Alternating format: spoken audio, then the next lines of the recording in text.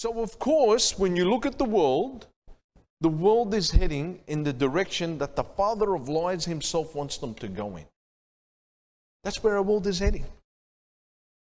For most people, it's not a problem. It's okay. They're okay with that.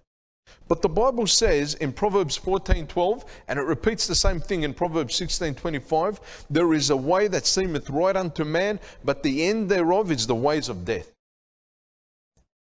So the world believes this lie, and they're going to be brought to death or destruction because of it. But for how long are they going to believe this lie?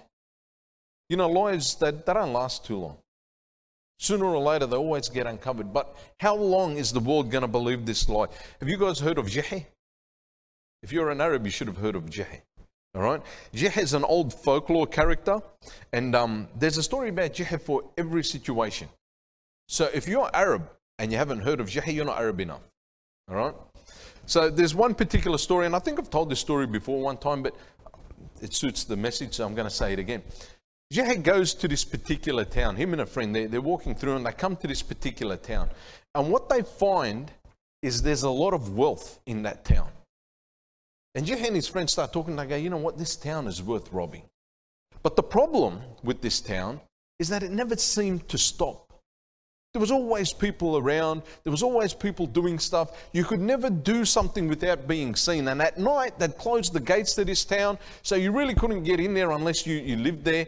So it was difficult for Jehe and his friend to do what they wanted to do. So Jehe started thinking and planning about how he could rob this town. And then he was discussing with his friend, and he came up with an idea. And Jehe says, we have to be very convincing though. So what Jehe and his friend do, they go get dressed as prospectors. They get some picks and put it over their shoulder, and they even get gold pans and carry that. And they come running through the gates of the town, and they start screaming out, gold, gold, they found gold in the mountains. There's gold, lots and lots of gold. People look at each other, and before you know it, people are running out of the town gates. In the beginning, Jehe and his friend are quite pleased. But after a short while, there's not many people left, and before you know it, the entire town has emptied out. Not a single soul left in that town. Every single last person believed the lie that these two came and spread in that town.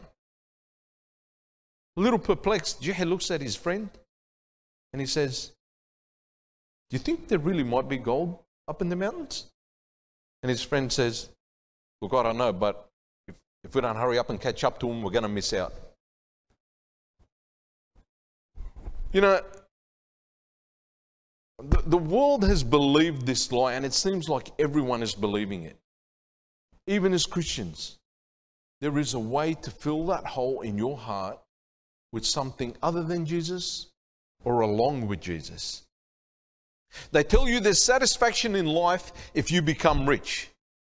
You will be content if you're famous. If you get good at this or good at that, your problems will be over. If this person loves you, then life will be good. If you're promoted, it's all smooth sailing from there. My friend, it's all a lie. My Christian friend, it's all a lie.